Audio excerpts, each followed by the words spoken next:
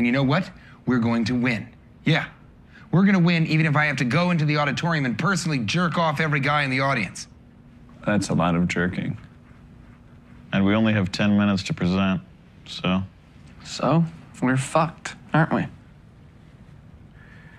Yeah, even if he's jerking 2 at a time, there are, what, 800 guys in that room, so that's 400 times whatever the mean jerk time is? The what? Mean jerk time. I mean, it doesn't matter, but hypothetically, time is equal to 400 total jerks at a 2-dick rate. Unless Ehrlich jerks off 4 guys at a time, and then we can cut that in half. How would he do 4 guys? He's got 2 hands, so that's 2 dicks at a time.